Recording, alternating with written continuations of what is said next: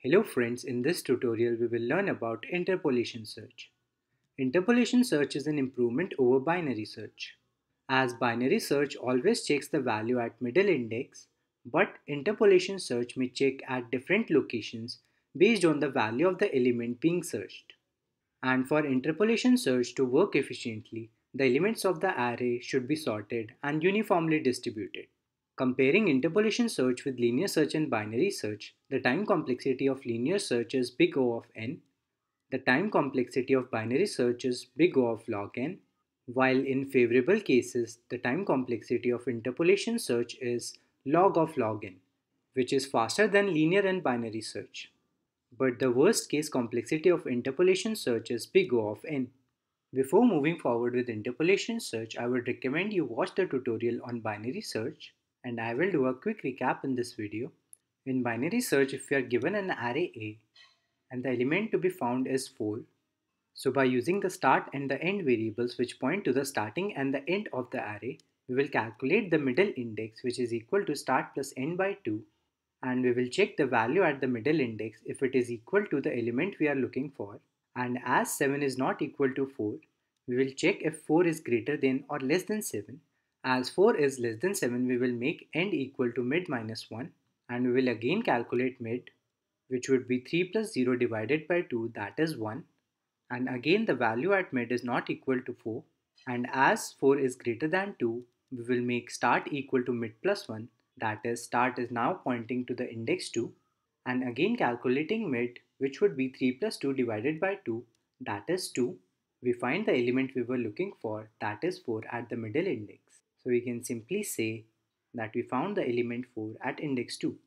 Now if we look closely to find the element 4, we divided the array into two parts at every step, and it took us 3 steps to find the element 4. So now let's see how we can improve this using interpolation search. So the first requirement for interpolation search is that the elements must be sorted and uniformly distributed. Then we make a start variable equal to 0 and end variable equal to n minus 1, where n is the number of elements in the array. Now instead of calculating the middle index in interpolation search, we calculate the position to start searching at using the formula position equal to start plus end minus start divided by the element at end minus the element at start multiplied by the element we are looking for minus the element at start index. In this formula, E represents the element we are looking for. Now after calculating the position, if the element at that position is equal to the element we are looking for, then we simply say that the element is found at index in the variable POS, which represents position. Otherwise, if the element we are looking for is greater than the element at current position, we will make the start equal to current position plus 1. Else, if the element we are looking for is less than the element at current position, we will make end equal to current position minus 1. So let's try this out using the previous example. And again we are looking for the element 4, and initially start is equal to 0 and end is equal to n minus 1, that is 8 in our example. Now using the formula we will calculate the position to look for the element, and by putting the corresponding values of start, end and e in the formula we get 0 plus 8 minus 0 divided by 15 minus 1 multiplied by 4 minus 1, which on further solving would be 8 divided by 14 multiplied by 3. Now one thing to note here is we will calculate the division part in decimals, otherwise the answer may turn out to be 0. So the value of position would be 0.57 multiplied by 3, which is 1.71, and in the final answer we will take the integer value, which is 1. Therefore we now check the value at index 1, which is 2 and is not equal to 4. And as 4 is greater than 2, we will make start equal to current position plus 1. Therefore start now has the index 2. And there would be no change in the value of end, which would again be 8. And now we will again calculate the value of position using our formula, and putting the corresponding value of start, end and e in the formula, we get 2 plus 8 minus 2 divided by 15 minus 4 multiplied by 4 minus 4, which would be 2 plus 6 by 11 multiplied by 0, which is equal to 2. So now we will check the value at index 2, and the value at index 2 is equal to 4, which is the element we were looking for. So we can simply say that we found the element at index 2.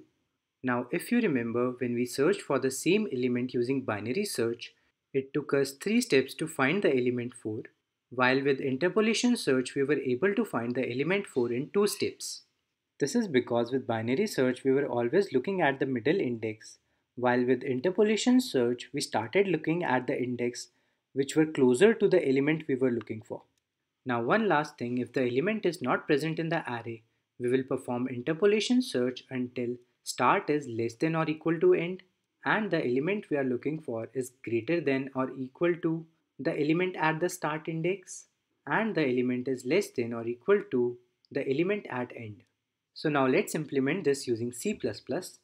We start our interpolation search function which takes as input an array A, an integer n which is the number of elements in the array, and an integer e that is the element we are looking for, and returns the index of the element if it is present in the array, otherwise it returns -1.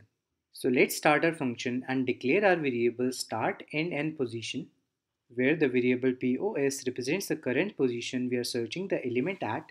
So firstly we initialize start to 0 and end to n-1, and then we start our while loop with the condition that start is less than equal to end and the element we are looking for is greater than or equal to the element at start and the element is less than or equal to the element at end. That is, the element we are looking for is within the range of elements in the array. Next, using the formula we calculate our current position, and in this formula we are converting the division part to decimal by typecasting it to double, otherwise it may turn out to be 0.